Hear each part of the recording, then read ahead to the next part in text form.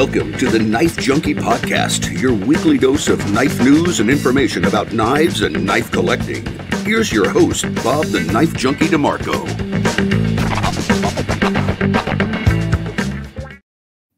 Welcome to the Knife Junkie Podcast. I'm your host, Bob DeMarco. On this edition of the show, I'm speaking with Michael Miller of Tactile Knife Company. Tactile Knife started in the Texas machine shop of Tactile Turn, a limited batch high-end pen manufacturer that made its name creating some of the industry's most precisely made and robust writing instruments. Once perfecting their style of pens, they turned their attention to knives and are now running full speed to keep up with demand on their very first model, the Rockwall, which I am lucky enough to have right here. Being a bit of a closet pen fiend myself and a full-on knife junkie, I'm excited to find out how Tactile Turn spun off into Tactile Knife Company. But first, be sure to like, comment, subscribe, and hit that notification bell so that you know each time we upload a new video. And of course, share this video with other knife junkies to make sure you get the word out. And if you want to help support the show, you can do so by going to Patreon. The quickest way to get there is by going to TheKnifeJunkie.com/Patreon. That's TheKnifeJunkie.com/Patreon. Visit The Knife Junkie at TheKnifeJunkie.com to catch all of our podcast episodes, videos, photos, and more. Michael, welcome to the show. How you doing? Thanks for having me, Bob. I'm doing great. Oh, good. It's a pleasure to have you. So congratulations on your first, on Tactile Knife's first outing with the Rockwall. It's really been received really, really well. People are clamoring for this knife. So congratulations. Thank you. It's taken a lot of months worth of work, hard dedication by the team that we have. Every single person involved in it is the reason why we are where we are right now. So how did this happen? How did you hit such a home run with your very first knife? So as you said in the intro, Will's known for his pens, the Tactile Turn Pen. He's got a great eye on the industry for just making something clean, classy, and minimalist. So he wanted to make a knife that he's wanted for years. So whenever he went about the design process with Matt, our designer and machine programmer, this is what he came up with. And it's a very minimal, sleek design that gives you what you need in a form factor that is not really seen very many times. Really good comparison is a pack of gum. I don't have it here with me, but it's just a little bit longer than a pack of gum and about just as thick. So making something that's minimal, doesn't take up a lot of pocket space, and that's sharp, thin blade that's able to slice through cardboard like it's butter, is something that he's wanted for a long time, and it seems like the industry's wanting it as well. So pens, why knives? How does what was the birth of the Tactile companies in general, starting with the pens and then well, I'll ask you about the knives in a second, but where did this desire to manufacture small batch high-end pens come from? So Will was making the pens out of his garage with some of the original models. This is his current side click pen. I've got one in the actually no, I've got one right here with his tactile bolt pen. He just wanted to make these in his garage. He ran some Kickstarter programs, Kickstarter projects that were extremely successful, and because of that success, he was able to buy more machines, buy bigger spaces, be able to work his way up as a machinist, as his machine capabilities, and he finally got to the point where Tactile Turn was big enough that he decided to branch out outside of just the pen realm and start Tactile Knife Co. Me and a handful of guys were reached out to come in at the ground floor of this and help get it off the ground. We currently have 12 employees that are working for the knife brand full time. So man, it's a lot of work. It's a lot of dedication, a lot of long hours. Like I said, this is years in the making in Will's mind, and months in the making of hard work by a dedicated team. I really applaud the way this thing came out. It's a great first impression for anyone interested in the kind of work you guys do. It's funny to me because this comes up time and time again on this show and other shows we do here. But knife collectors, people who are into knives, tend to be into some other things. Pens are one of them. Watches we were talking about before. There's kind of a confluence with these kind of collectibles. It's kind of funny to me. So is everyone at Tactile Turn? Was everyone there kind of interested in knives as well? Did it all just kind of flow in? No, we hired some people, transferred over to the knives because they were more passionate about that. He's got a lot of employees with the pen side of the company, and like I said, some of them did transfer over to the knife side of things. But he also hired some people, like I said, Matt, who's our designer and programmer for the mills. He got his brother to come in and help with assembly. He had a couple friends that came in that helped him as well. We really started from the ground floor and learned our way to where we are now. We've hit issues, we've hit roadblocks, but we've pushed through them ourselves. We have the experience of the machinists, we have the experience of knife collectors and stuff like that coming together and figuring out how to get a good action, how to get everything that we want out of a knife. Sorry, I'm messing with the prototype. This is the original prototype, and it definitely has less of an action than we're shipping them out with now. But man, it's been a wild ride. I know that one of the main reasons why Will wanted to start Tactile Knife Co. is because he wanted to bring knife making back to America, and to be able to make American-made knives that competed price point-wise and material-wise, craftsmanship-wise, to some of the counterparts that are able to cut some corners that we're not able to. Because we think we can do the best that we can do, and we try and put our best foot forward every single time, starting with the Rockwall. Well, I can attest to the action, and actually, so can my wife. I've been driving her nuts with the flipping of this. It is an extremely addictive action. You'll hear people saying that about knives. I am a half flipper guy, half thumb stud guy, but no matter which knife I have, it's got to have great action, and this thing has excellent action. And as I mentioned to you before we started rolling, I handed this to an engineer I worked with the other day because he needed a knife post haste, and of course I had to razz him about not having one on him, being an engineer. And after he deployed it, used it, folded it back up and gave it to me, all he said was, "I like this one." And to me, from this guy, huge compliment. And so sometimes a really well-made knife and a really excellent action can transcend the knife community and becomes apparent and obvious to anyone. Thank you. Yeah, of course.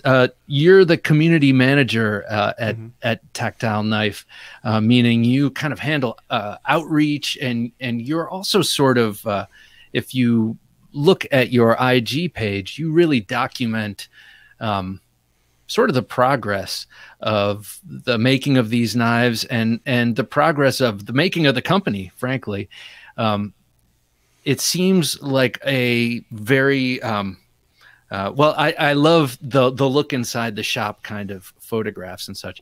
Well, a lot of brands aren't able to show that story because they're not doing it. They're not doing it in-house. They're getting someone else to do it, or or it's outsourced. And like I said, we take pride in being an American-made knife, to the point where this knife in front of me, the only parts that are not made by us are the stop pin and the ceramic ball bearings.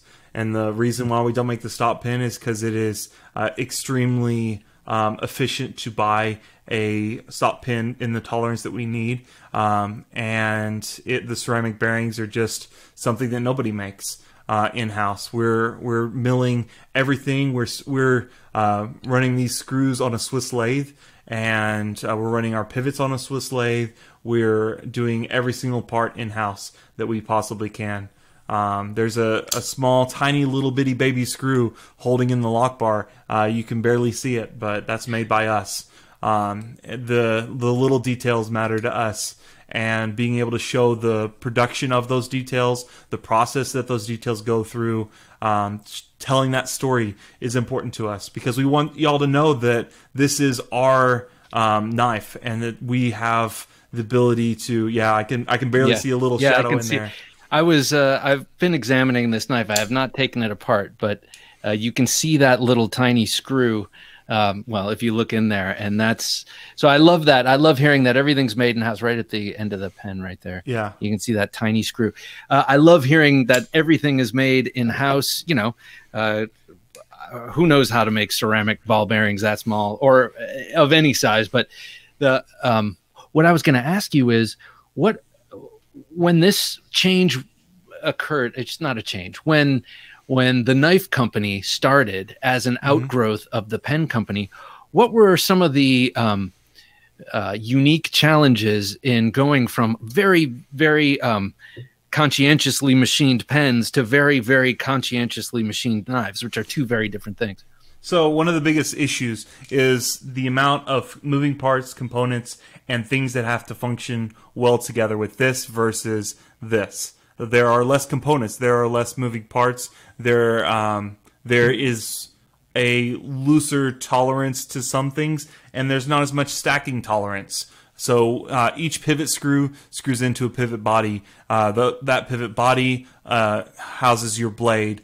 Your blade is touching 12 ceramic ball bearings on either side, and that's all encased with these two handles. And if all those components don't go together just right, you're not going to be able to get a strong action. You're not going to be able to get a smooth action. If the lock bar is not drilled perfectly, if it's not machined perfectly, if it's not cut out to our exact tolerance, you're not going to be able to get a good, strong deployment. So I guess it's a challenge with the different level of complexity, for sure. And then as a brand, one of the main challenges is the marketing side of things. You can't Facebook ad knives, and that's a big difficulty starting off a brand. So right now Instagram still lets us kind of brag about our stuff, so we try and push it there. Facebook allows people to have Facebook groups, so we have a really great and lively active Facebook group over there, Tactile Knife Co. And we're trying to do more grassroots marketing and kind of that level of customer appreciation, making everyone part of the family, because again, we're an American-made company who loves every single member that we have in our team. And if you buy our knife and if you support us, we love you too, man. And we appreciate every single person that allows us to keep this brand going and put food on all of our tables. That's interesting. Actually, Jim, can you stop right there? You can see how how the lock bar is not only screwed in, but you can see how it's, I don't know what that's called, but you can see the bulbous end, and then it gets a little tighter and then opens back up. Keyholing or something? I don't know. Yeah. Maybe, so let me talk about that. Sure. So we run our parts on a wire EDM.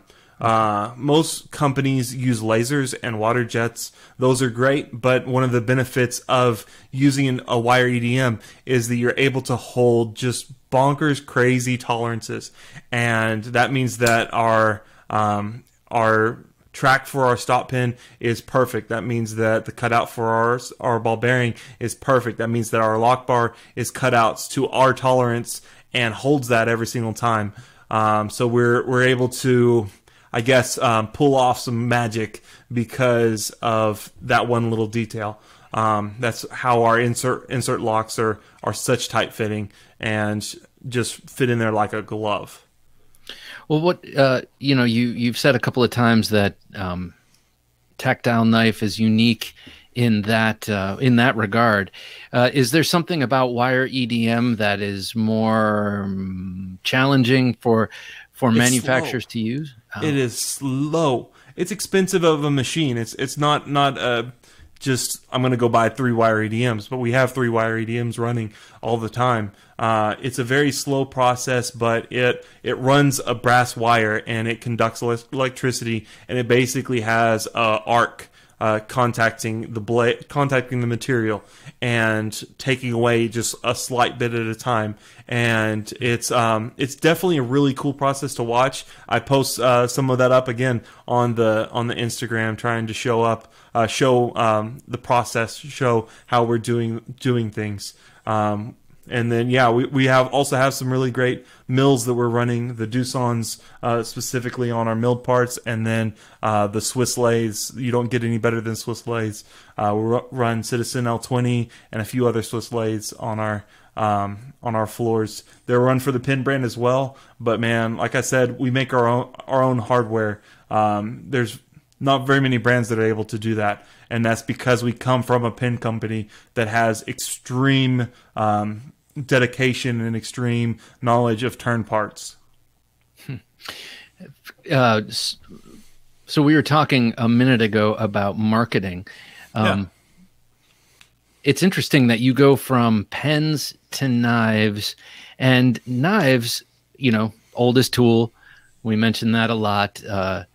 And unless you are, high speed, low drag, they're not weapons, they're tools, and they're the oldest tools that people have been carrying around. And everyone's grandfather carried one in the pocket, and everyone kind of has had a knife and uses a knife on a daily basis, yet they're demonized often. And so you mentioned that you cannot advertise these knives on Facebook. You can have a group, but what kind, how are you perceiving the difference between the pen world, not only in terms of marketing, but in terms of the customer, and the knife world? So the knife customer is more buying the brand to a different level. Not that our pen customers are not, but a lot of the people that are part of the knife community, it's more of that. It's more of a community. So they're in there from another brand. They're in there from another knife that they've owned, and they're wanting to know why you're different, why you're special. Again, going to the point of showing off the process. That's one of the reasons why I think we are going back to that we're an American-made company. That's one of the reasons why I think we are going back to that everything's made in-house. That's one of the reasons why I think we are. We try and show and highlight the areas in which make us unique, and I think that's what makes people want to support us. Not that this is not a great product. We stand behind this 100,000%. This is, I think, an amazing product, and I can't wait to see what the future holds for us as a brand. I love the Rockwall, and I think that it is such a great design in this industry. It's such a unique design in its form factor. Man, one of the things that everybody wants right now is a deep carry pocket clip, and I think that we executed that in a way that hasn't been seen before. If you pull up on the website, you can see the blueprint, and you see that our pocket clip actually nests inside of this backspacer. It's got a cutout that it fits in there perfectly. Again, the benefits of utilizing both a wire EDM and really great mills means that we have a great tolerance on this pocket clip. So you can see on there the pocket clip. You can't see the backside of the backspacer, but it has that exact cutout, that exact shape, so that it fits and nests in there perfectly. I wish I had one here on hand. I know I've got some of the pivots and stuff like that, but yeah, we went about trying to somewhat reinvent the wheel, but do it the way that we wanted to, and that we've wanted to see it be done for a long time.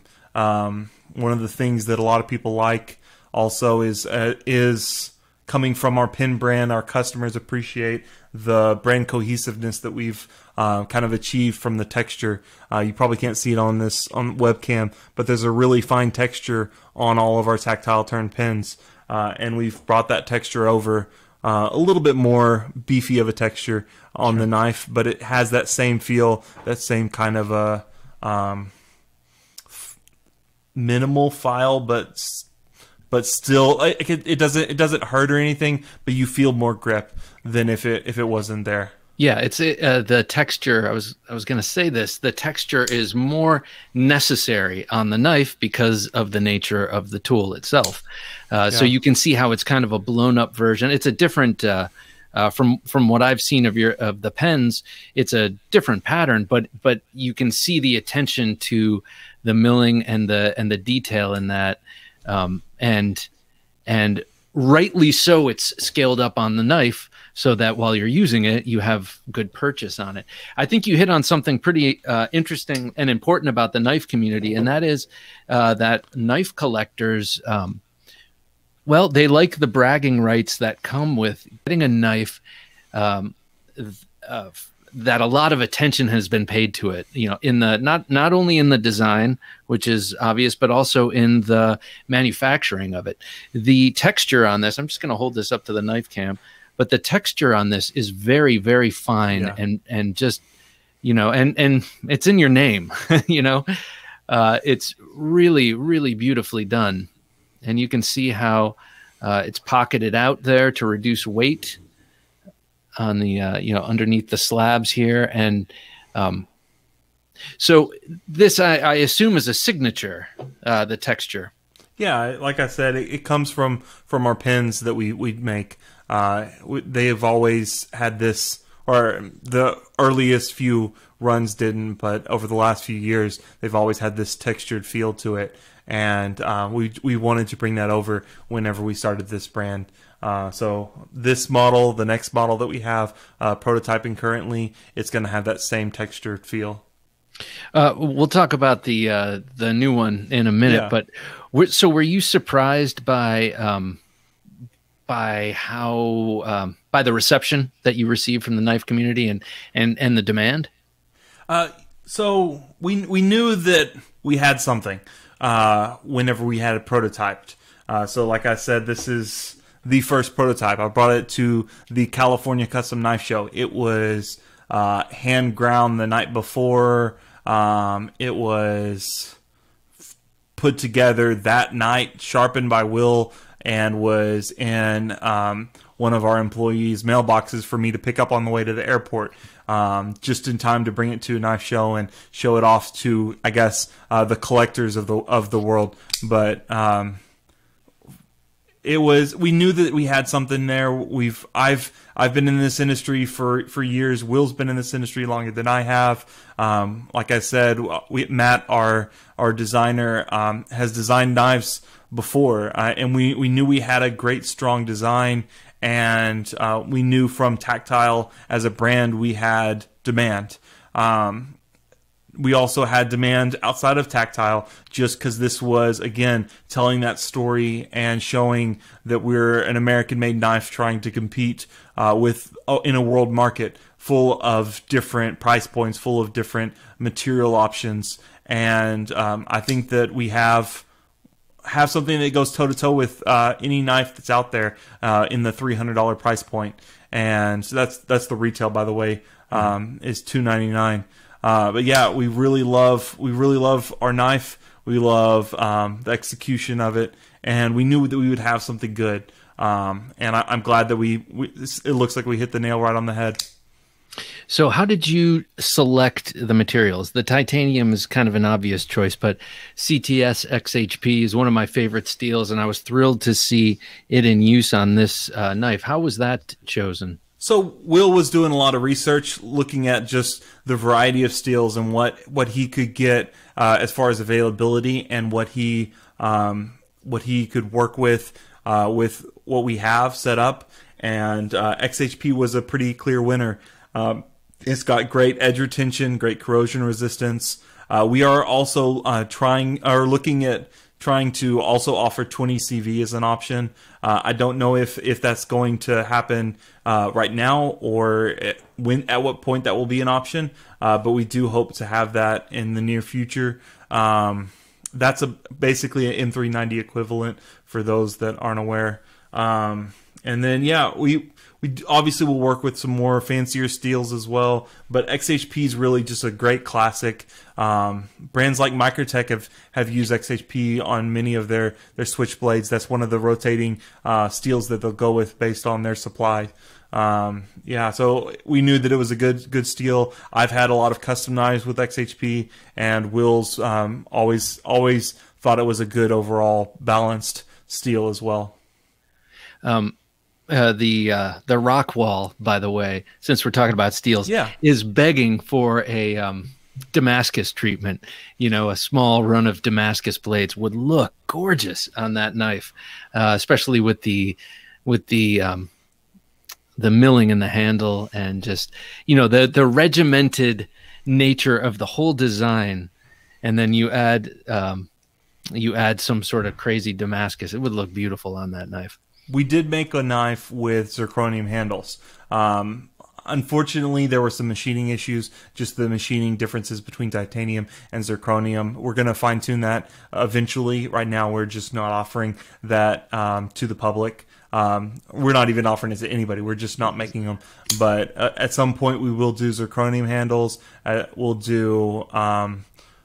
We'll do Damascus blades. We'll do different finish blades. Hopefully, hand rub satin finish, stuff like that. We do plan on having options on these knives, different materials for the back spacers, Damascus steel, pocket clips, stuff like that.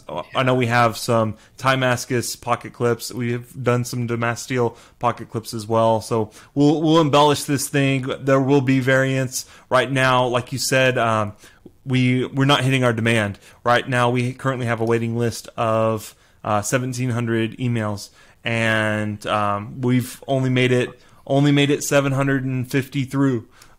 So we've got 1,000 people that have signed up with their email saying that they want to buy one, that we will give a chance to buy them before we just open the gates up and start selling them on our website, before we start trying to contact dealers, before we start trying to offer different versions and finishes and stuff.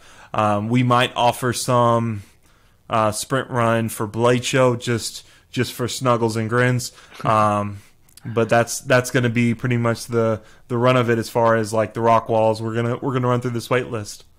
Yeah, that's what I'm getting at, actually. The Rockwall is a perfect canvas, perfect platform for endless, variations and sprint runs. And, it's, like the Sebenza or the PM2 or something like that. It's got that classic, this is not a knife. I don't think that this is a knife that is prone too much to the whims of style. You know what I mean? Sometimes, like, you can tell with some knives that are born out of a current trend. This one kind of seems to be outside of that, which I think will give it legs. Yeah, like I said, definitely coming from the pin background, trying to hit a timeless classic look was one of Will's biggest check marks, and I think that this executed it really well. Yes, sir. Yeah. So tell me about the pace of production. You're talking about you have a 1,700 deep waiting list. Congratulations, that's awesome. You've gotten through a fraction of those. What's it like in the shop? Are people like at once? Like I mentioned before, you see some production pictures and some quick production videos on your Instagram page, and to me, you get this feeling of being in a master workshop, and it doesn't seem like a hectic place from how you depict it, but it must be. So tell me what the pace of production is like. So right now we have a bottleneck with blades. We were trying to do some blade steel. Heat treat was not able to get it to the hardness that we needed. So we're in the middle of trying to get through this leaner time of blades. But once we get through that, we definitely have our processes as oiled as we can for being a brand of our age. For those that aren't aware, we started the process of turning this from a 3D printed prototype to what it is now in September of last year. So we've not even hit a 1 year mark, and we're having We have a team of 5 people in finishing and assembly. They definitely stay slammed trying to make as many knives as they can in a week. We have a dedicated two individuals that deal with all the surface grinding and wire EDMing. Those 2 individuals stay busy all the time. We have 3 individuals that are running the mills. And they, again, are staying busy all the time. We've got everyone that's from grinding to all the other steps of the process. We've got a team full of people that are constantly working, and we're currently able to make about 50 to 60 knives a week. Hopefully we can make those numbers higher soon, just to be able to get more of them out there, because the demand definitely is there. So when you are such a young knife company, such as yourself, and your biggest bottleneck is the blades, how do you approach the sharpening? To me, I've ruined plenty of blades, jacking them up, ones that either that I've made or ones that I've tried to sharpen on a machine. Yeah. That seems to me to be, the biggest white knuckling aspect of getting through the process. How does that work? How do you do that? Will actually taught himself how to sharpen. So for those that don't know, Will Hodges is the owner of Tactile Knife Co. He's the guy who had the idea for this thing to even come into existence. So he taught himself how to sharpen a knife. He then transferred that skill over to our assembly manager, Mike. And Mike has ruined 100 scrap blades, but they were already scrapped to begin with. Getting his technique down, getting his execution of it down.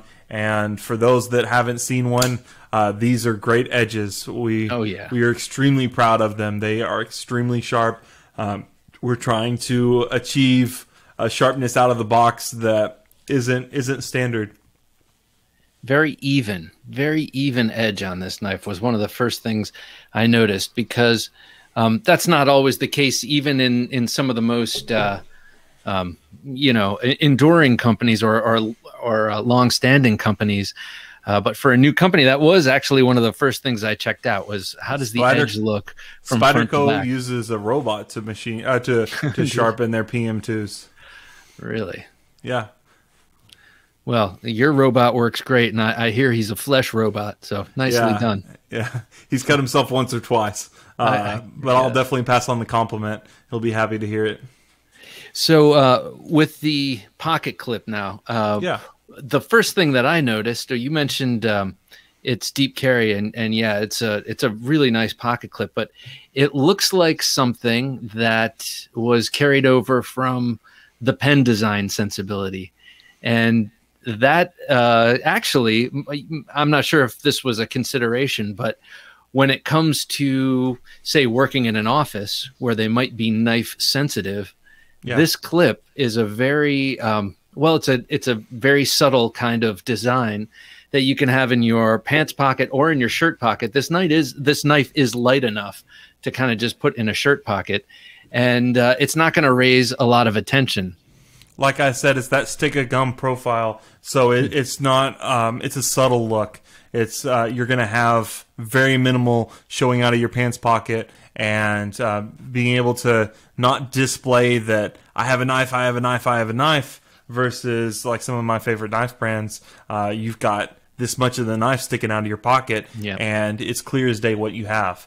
Also, like there's places where just as a community, knives aren't as accepted. So we went for a subtle, clean look that, again, gives you a deep carry pocket clip option, and is able to be unique. It follows the lines of the knife. I think it makes it look good instead of just being like, we had to put a pocket clip here. This is what it looks like. Right. It definitely does not look off the shelf. And you mentioned there are some communities where knives are not accepted or acceptable, crazy as that sounds to most of us. So that brings me to the model that you were discussing, something that you have in the offing. Tell me a bit about that. So right now we're working on a slip joint profile. It's going to be pretty awesome. It's going to have the same texturing. I don't have a set of the prototype handles. I've posted a picture of it on Instagram. I know. but we're going to offer it with a couple different blade variations. One of which I'm pretty excited about. It's got a very short blade, little stubby guy. But then on the back third, it's got a bottle opener. And we made sure that it was clean and classy. It does not look like a tacky, gimmicky bottle opener whenever it's shut, but whenever you open it up, you've got the ability to pop open your favorite brew or Topo Chico or Jarritos or whatever it is that you're drinking. And we made sure that whenever you're opening up the bottle, that this is what the pop point. You don't have to go down or vertical to try and slice your hand or anything like that. We're excited. It's a fun project that's also going to be our most economically affordable option as well. We're not 100% dialed in with the price point, but it should be sub $200. Do you think, at least from your perspective, is it a more simple thing to make, a slip joint, than say the complex nature of the Rockwall? So it's a simpler design to make. There is, because just complexity of components, there are less components on a slip joint. But it is a much more difficult, in my opinion, design to perfect before production. Matt, our designer, has spent the last few months going over figuring out exactly how much preload he needs on the lock bar, on the spring, back spring, and where the spring should pivot, what thickness the spring needs to be, what steels with what hardnesses are going to give us that good walk and talk, because we don't want anything that's just there's some of the slip joints that are out there just have some of the worst actions. It feels like you're just, did you just throw this together kind of feeling. And we want it to be clear that this is precisionally thought out, that every single one has this great walk and talk action, that you know where your half stop is. It's very strong and clear that that's what it is. Once it clicks open, it's got that nice whack whenever it does. It's obviously going to feel different than a flipper, but it's definitely going to be something fun, something enjoyable, extremely thin, extremely light, very, again, inside your pocket option. We're looking at possibly doing a lanyard hole, but it's going to be very minimal and very clean. I'll say it, the Benchmade Proper, I think, describes that kind of action. And I have one and I like it, but man, what a disappointment in the action. And it does matter. It's a part of the experience. Yes, it doesn't really help you cut. The walk and talk doesn't really help you cut. It does help the knife stay open. If you have good walk and talk, you know that back spring is going to, is going to hold you in good stead. But man, it is part of the experience, and it can be ruined by a sloppy walk and talk. Yeah. Yeah, we've got it dialed in. I got to handle the last prototype on Tuesday. I went into the shop and man, it was dialed in perfect. I'd love to have that knife. We're currently working on the hardware for it. So again, like our Rockwall, all the hardware is going to be made in house. So they're working on trying to fast track pivots and fast track screws. We're going to hopefully have some of those available for Blade Show. Is our fingers crossed. And you're we were talking before we started rolling. You're a slip joint guy, collector. I mean, of the highest order. Yeah, I've got a couple custom slip joints. My first knife I've actually got right here was a Case Stockman, Case XX Stockman. I was given whenever I was 5 years old. I've cut myself many times with this thing, but I spent countless days and hours at flea markets, in the back of knife traders' trucks, or in their where they were set up, handling all these Case XX, all these I-brands, Hoffrits, all these Bulldogs, some of just the American classic slip joints. And then whenever I got into custom knives, I obviously went into custom slip joints as well with people like Enrique Pinay and Jared Ozier. And I have a great respect and great appreciation for that craft. I've had dinner with Tony Bowes, definitely one of the most iconic slip joint makers and designers in American history. Well, I mean, I think it's a real benefit that Tactile has you as a slip joint connoisseur on board while this is in the creation and prototyping form. Somewhat, but man, Matt is you can't knock the team. The team of Matt, who does the designing. Tim's dedicated so much time in making all the prototype backsprings to test them out. A lot of them just have snapped and failed and just been thrown in the trash. We've thrown away a lot of time, money, and materials just trying to get this prototype to where it is now, and we're really happy that it is where it is. So is this going to be a slip joint in the modern paradigm where you can unscrew it, take it apart, and maintain it that way? It will be a screwed assembly. We also do plan on doing sprint runs of different materials, but mostly in titanium. And I think we're running 20 CV on the first round of blades that we're going to be making for the slip joint. Nice. So you mentioned blade show. Yeah, no, please. I've got one more prototype I want to bounce real quick as well. So we're going to also be making some chef knives in the very near future. So they're in the process of the design aspect of that, but it's also going to be faster from design to full production compared to the Rockwall and the slip joint as well. Seeing as they're fixed by nature.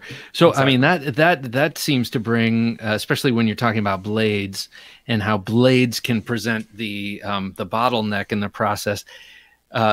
Yes, fixed blades are simple, but chef's knives or kitchen knives have very, very thinly ground blades. I could see that presenting a whole other challenge. Is that something you're getting? Is that something you're hearing from your design team? Yeah, it will have challenges. We're ready to face it head on. We've got, like I said, a great team that's going to be able to solve the problems that they encounter. We've got great confidence in them. Me being one of them, I definitely plan on chopping up as much stuff in the kitchen as I can, putting it through the ringer before we go to market. So with the chef's knives and the slip joints, are you thinking about different handle materials? I know for the slip joint you said mostly titanium, but say let's talk about the chef's knives exclusively. Are they going to have titanium handles? Are you going to be branching out into more traditionally kitchen knife style handles?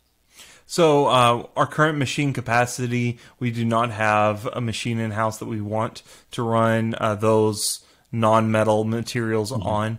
That's not saying that we won't get one of those machines soon, because that is definitely something that's on the table that we've talked about. But in the meantime, they will be titanium for the foreseeable future, to my knowledge. That's cool, because there used to be these very trendy kitchen knives, and I haven't seen them in a while. Do you remember Global knives? Not they had these very weird handles. They had almost triangular handles that were much fatter towards the ricasso, and they had a little finger groove, but then they tapered off into a real thin tail end. And I always thought they looked really cool. And some friends of mine, this was kind of like early 2000s, I'd say. Some friends of mine had some, and I was so excited to use them. I used to go to their house and we would cook. And I remember the first time I tried them, these are the Global chef's knives. I was like, oh man, these are lookers, but they are not good in the hand. And I'm wondering, or at least not in my hand. And I'm wondering if that's why I never see Global chef's knives anymore.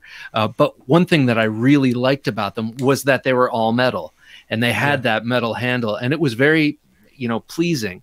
And I can, you might say, well, metal handle on a chef's knife could be dangerous because your hands are most definitely getting wet and touching material, touching food stuff and getting slippery. But with your milling expertise, I could see how, you could really make that work and be unique. As long as we put enough texture, as long as we put enough grip, that is something that we are aware of. yeah, we're definitely excited to face that head on, and look forward to hopefully having, again, some of those prototypes at Blade Show. That would be awesome. I really like the idea of a metal-handled chef's knife, especially with all that texturing. So Blade Show, you are going to Blade Show. Tell us what, are you going to have a table there? Tell us what your involvement is. 26 and 27. Those are going to be in the back middle right of Blade Show, if up against the back wall. So we're going to have two booths right next to each other. One's going to be the pins, one's going to be the knives. Oh, that's exciting. Yeah, definitely. If y'all do attend Blade Show, come by, say hi to us, let us know that you heard us from the podcast. We appreciate it. So, seeing as there is a waiting list for the Rockwall, what kind of things can people expect at the Tactile Knife booth? So we hope to have a few sprint run Rockwalls available. Not very many at all, because we're, again, focusing on the wait list. But we do plan on having the next model, which is the Bear, the slip joint, available at the show, and possibly some chef knives as well. If you don't mind, real quick, I wanted to talk about the knife names that we've come up with. Yeah. We do plan on trying to stick with this in the future as well. But each knife is named after a county in Texas. So the Rockwall is Rockwall County. It's actually like 5 minutes away from our shop in Garland, Texas. And it's the smallest county in Texas as well. So being our first knife, it's kind of just the beginning, I guess, is why we chose Rockwall for it as a name. And then Bear County is Austin, Texas. It's the county that it sits in. And being a slip joint, we just thought it was a really cool kind of nod to the more historical side of a slip joint's nature as well. I love that. I love the idea of naming them after counties. Do you have a name set for the chef's knife yet? Not yet. Okay. All right. Well, yeah, I'm sure you have a number of counties to choose from. I'm not sure what Texas what they all ain't the smallest state. Yeah. Yeah. So that's a big point of pride for you guys. Not just that you're USA made, but that you're Texas made. Yes, sir. I'm Texas born and bred. Yeah, it's definitely a thing of pride. If you meet someone from Texas and they ain't told you that from Texas, then they probably weren't there for very long, or they moved there weren't born there. Texas made, Texas proud is definitely something that we're proud of. You can see it even on our packaging. It says proudly designed, machined, and assembled in Texas. Yeah, we take great pride in that for sure. Let me take a quick minute. I know before we started rolling, you said that this will change with time, but I just want to show off the beautiful packaging that this came in. You've got this sleeve with your logo on it, and then it's this beautifully milled out pocket there with the magnets. How important is packaging? I mean, it looks like it's quite important. Is this a carryover from the pen venture as well? Somewhat, but just presentation, as you know, is you only have one first impression. So if you buy a knife and you spend a good amount of money on it, it needs to be presented well. So the micarta box that yours was shipped in is going to change. If you get on the waiting list now, it's going to come in a foam packaging, but it was specifically cut out and made for our knife. So you will still have the paper sleeve and a metal COA card that we've been doing that has who it was assembled by, the date that it was assembled, and some specifics on the knife, like the Rockwall numbers, the materials, stuff like that as well. So we do plan on having a presentation that I do think is deserving of our knife, and hopefully gives a great first impression whenever somebody buys one. Yeah, I mean, I think it's, I've never seen anything like this for sure, milled out of that rich light. But also, even when I receive a knife, I just got one recently and I can't remember which one because, well, they seem to come in pretty quickly here. But even when I see like a nice foam foam box where it's milled and it fits the contours of the blade and it just fits in there. I love that because it's not just attention to detail in the knife, it's attention to how it gets to you. Like you said, the presentation, what your first impression is, but also in how it's protected. There's something about that's so little known fact. The paper sleeves and the foam are actually, again, made in Dallas, which is 20 minutes from our shop. So I got to go there and see in person them putting together and making these, foil stamping the artwork on there, assembling them, getting them ready for our knives. So we support as much as we can. If we're not doing it ourselves in-house, we want to support people that are doing that as well. So again, we want American machinery, American craftsmanship to be number one. We want to be able to also offer an affordable price tag, and having that balance is a challenge, but it's something that we're definitely wanting to face. And keeping it in Texas. Well, you have a lot of new Texans, and I bet that flow is going to continue. So who knows what kind of industry might come in that well, in any case, I'll drop that right there. But yeah, Texas, beautiful state, and the people there, the Texans I've met in my day, it makes me a little bit envious. Not envious, jealous. So the future of tactile knife, if you have your druthers, how do you want the company to grow? What do you want it to be in, say, 10 years? So we currently have a shop. I think it's 12,000 square feet. It's a rather large shop. We've got 3 Swiss lathes. We've got another one coming. We've got multiple CNC machines. We have our 3 wire EDMs. We've got a bunch of other lathes that are running as well. We are currently in the process of moving here in the next few months to a space that has the ability to expand up to 40,000 square feet. Wow. So we do plan on growing as much as we can. Part of that is different product lines of the different models. Part of that is trying to offer the best product at the best price that we can, so that the demand is there. And obviously great design, so that the demand is there as well, so that we can have more people working for us. We can have more things running, more products going out the door, and the ability to grow this into a formidable brand in this industry. We do not plan on trying to be the little sheep in the corner. We want to be the big dog on the block. I'm not saying we're going to be there in 5 years, 10 years, but our goal is always to grow. Our goal is to do the best possible, and that's what we're trying to do at the same time. To me, it's very exciting. I know to a lot of people, the idea of more and more and more American knife companies, but also making their knives here, making everything about, every component of their knives here, and keeping it here is exciting to a lot of people. And well, we're excited to see you growing, and becoming a big contender in the future. But for now, tell people how they can get into behind the wheel of a Rockwall, and what the best way to follow you and to always know what's going on and being aware of drops, etc. Yeah, so we always post on Instagram.